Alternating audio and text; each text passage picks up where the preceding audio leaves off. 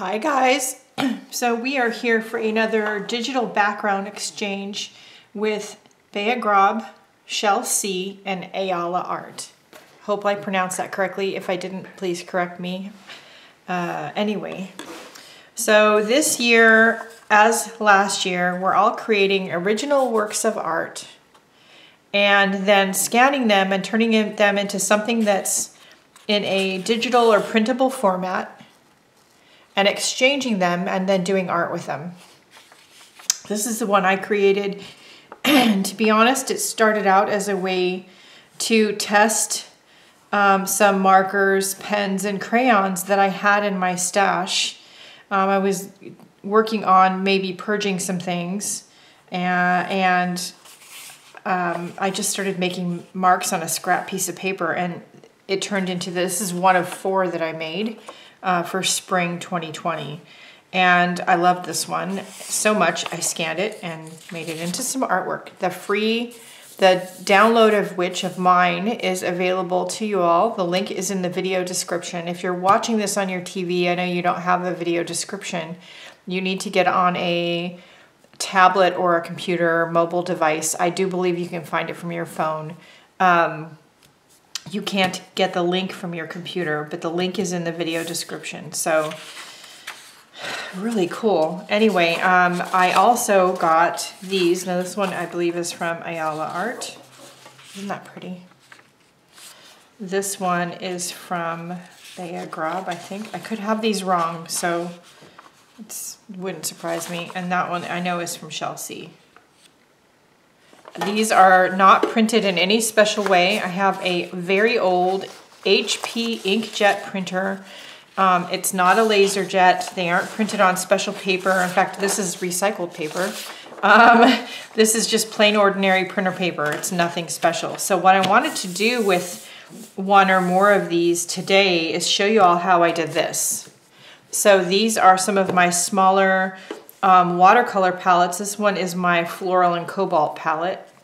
So when I want to limit my colors that I'm working with, I grab one of these when I'm watercoloring, and this is sort of like a bright, earthy, like I said, floral palette. And when I was putting these together, I wanted to decorate the outside of the tin, and I didn't really want to be honest, sit and paint all of them because I have 6 of these. And I have painted 2, but the rest of these 2 included, these are prints done on printer paper with my old inkjet printer. And you can see that I not only got them on here, but the ink didn't run, it didn't smear or anything like that. I'll show you the trick on how to do that right now. These particular square metal tins I got from Amazon. They look like this. Here's another blank one. You can see that it's dented. I love these little square tins. However, the seller on Amazon who has them, I have gotten, I don't know how many shipments from them, all of them come dented. Every single one. I don't know if it's the way they're storing them or the way they're packing and shipping them, although I do think that way they're packing and shipping them is an issue because they're just putting them in a bubble mailer and they're thin metal. So they need to be in a box, but they never box them no matter what I've said. That being said, it is a cute tin, and if you don't mind the dents and taking a chance on it getting dented, I will put the link for this in the video description. There is a similar tin at Paper Mart. I haven't ordered any yet, but I may just to see what the size similarity is, because I do think I want to make some of these empty decorated tins for my Etsy shop. But I need to find a supplier first that can give me ones that aren't dented. So I may try to order some from Paper Mart. I haven't yet. I'll give you guys the link anyway, and you guys can investigate on your own. But yeah, that's what these are from. Now you don't need to have a special tin for this. You saw this one. I turned the camera on. This is an empty Dina Wakley Scribble Sticks box. I don't even have the Scribble Sticks anymore. I forgot I had the box.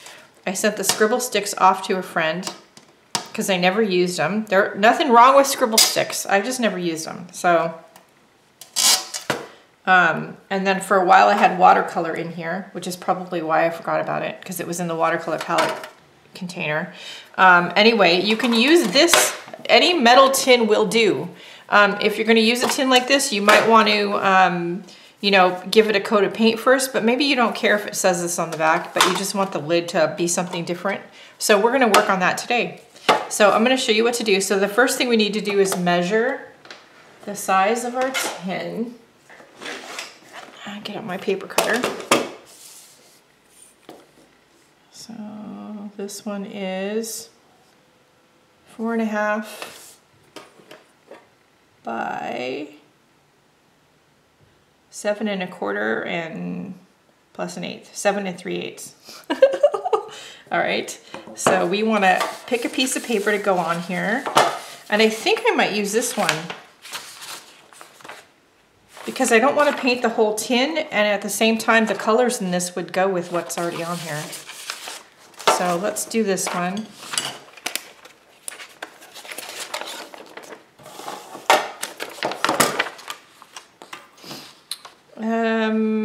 First let's take off the white edge of the paper. And then let's cut it to 7 3/8.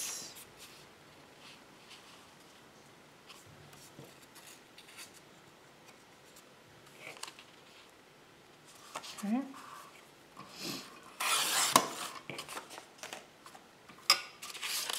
Cut off the other white edge.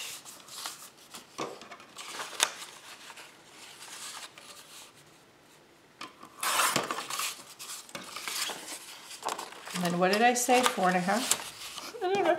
I lost track now already of what I said.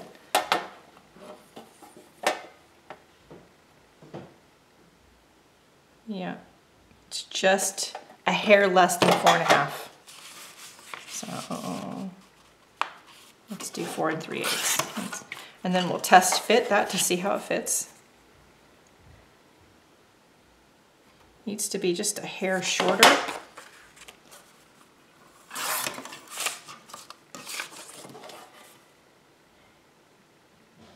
That'll work. Now I'm going to take a corner punch and I'm going to punch the corners.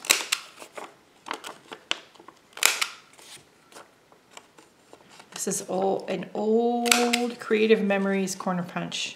I've had it for so long, it still works like a champ. Okay, so then I'm going to just, again, we're going to test fit it. Yep. I don't want it to go all the way to the edge, which it doesn't. So the next thing I'm going to do is I'm going to grab my E6000. So because this is a inkjet print, you don't want to use anything to glue it down or seal it that's got too much water in it, because the water is, keeping away from the water is the key, because if you have too much water, it's going to make the ink run. I'm going to grab something with a straight edge. Grab a gift card. Okay, we are going to put some E6000 on the lid here as soon as I get it open. Okay, there we go.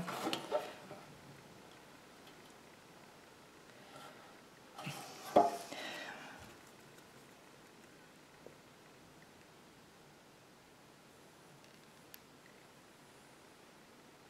going to run some E6000 around the edge.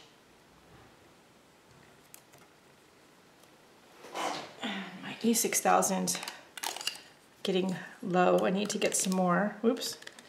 So I need to start using the tube squeezer to get the glue out. If you don't have one of these tube squeezers, they're a handy tool. I can link that also in the video description. So then I'm going to just zigzag and run some across the middle. Okay, put the cap on so it doesn't leak everywhere. So now I'm gonna put this down.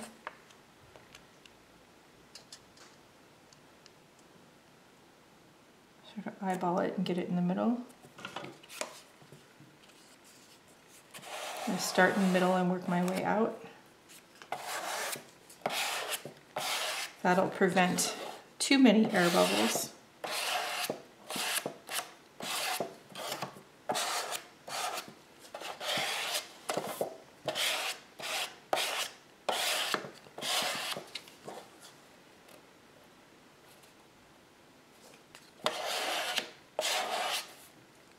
as the glue leaks out the edges, which it's likely to do, grab it with the edge of your gift card or whatever you're using and smear it on the top.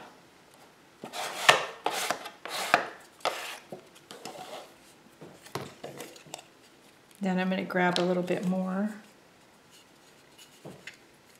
E6000.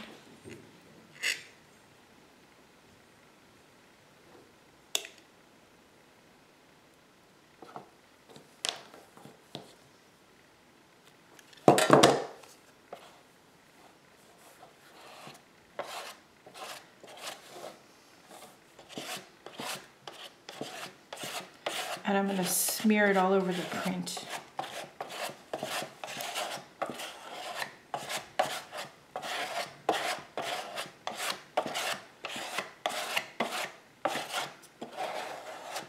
Now, as you're doing this, if your paper moves around, you can, while the glue is wet, because this glue doesn't dry instantly, you can move your print around, okay?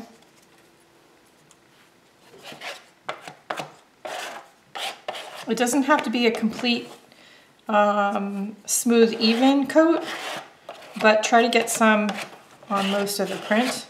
And the E6000 will help seal the ink in so that it doesn't smear anywhere, right? So ideally now we're gonna let that dry completely before we go on to the next step.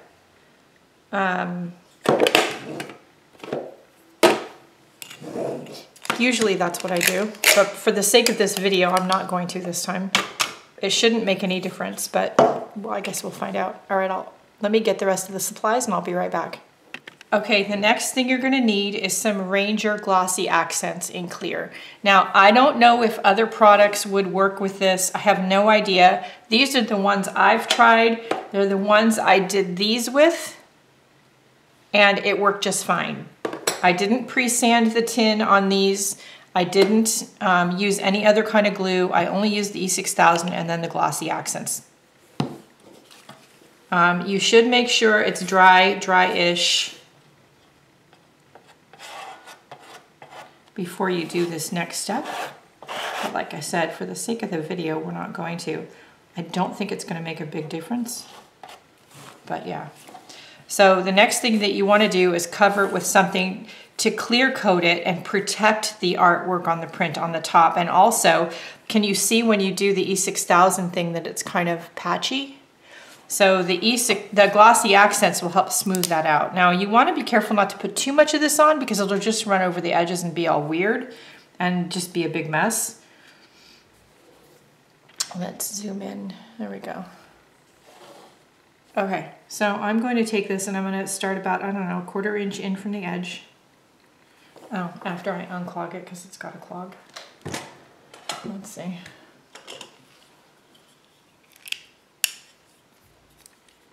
It's handy also too, by the way, to have a pokey tool, because if you get an air bubble, oh, didn't mean to do that.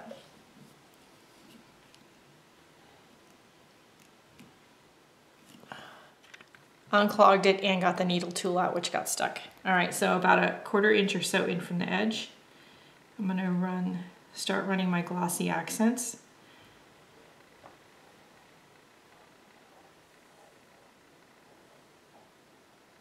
I'm not gonna worry about doing a super thick coat, and as you can see, I'm not worried about making sure that there's no gaps. I'm just putting a decent amount on, but I'm not going too close to the edge. So then I'm gonna take my straight edge, and I'm gonna start smoothing out the Glossy Accents, getting the air bubbles out and spreading it out. Because again, you want a thin coat. You don't want anything too thick.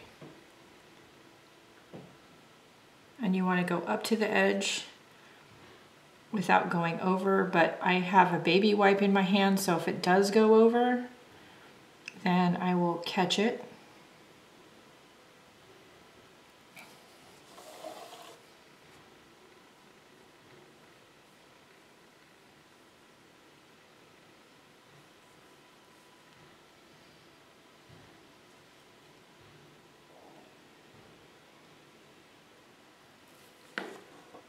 And we'll also tilt it and see where it maybe needs some more.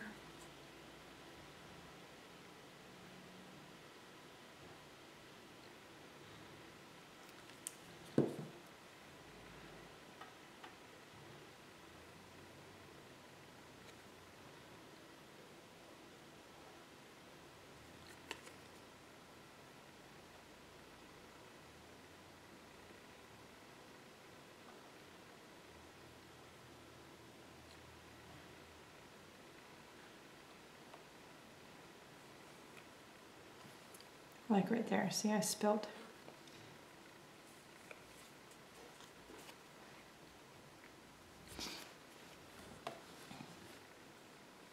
So I'll take the baby wipe and just do that.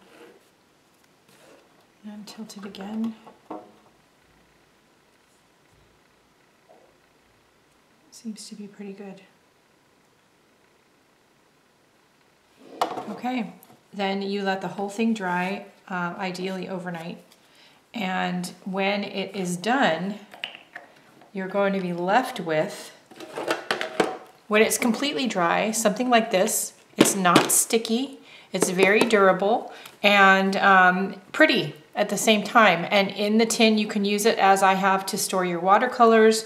You could store pencils and pens in it. You could store paintbrushes. You could use it as a travel art supply tin.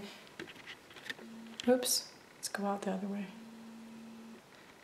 You could do anything, but the point is that you've repurposed a tin, you've made it pretty, you've decorated it with your own artwork or someone else's. These would make great gifts for the creatives in your life. And yeah, they are a lot of fun and very easy to make. So yeah, I would love to see what you do with this and with the ideas the other ladies have with the digital art prints. Their links are in the description below. So pretty. That one is so pretty. So I didn't think I was going to like that one as much as I am right now. But yeah, anyway, I might have to keep that one. Probably not. I'll probably gift it to a friend. Anyway, as it's drying, or once it's dry, if you find like right here, there's a little bit that's lifting, you can go back and put a little bit of glue under there and stick it down again. Ideally, that's why you want to wait.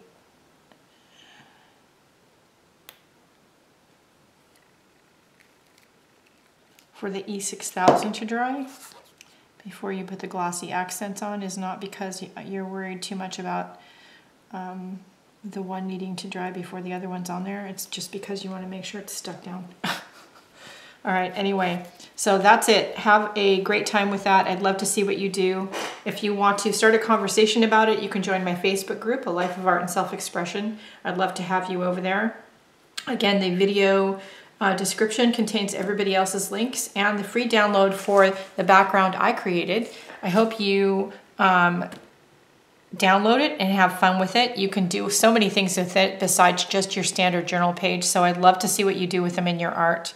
Don't forget to like, share, and subscribe, not only my channel, but the other artists' channel that are involved in this project. And support all of them how you can, and the free content they provide you on Facebook and on YouTube and in the Facebook art groups. We all have ways to get support for the content that we provide, including Etsy shops and Amazon affiliate links and PayPal tip jars and Patreon and YouTube membership. There's so many ways. I have my own set of links. They're in the video description, so check it out. If you have any questions, leave them down, or questions, comments, or concerns, leave them down below in the comments below the video. Or if you are connected with me on social media somewhere, feel free to DM me the question. All right, that's it for today. Don't forget the most important thing besides go out and play and make art. Do something nice for yourself because you deserve it. I'll see you later. Bye, guys.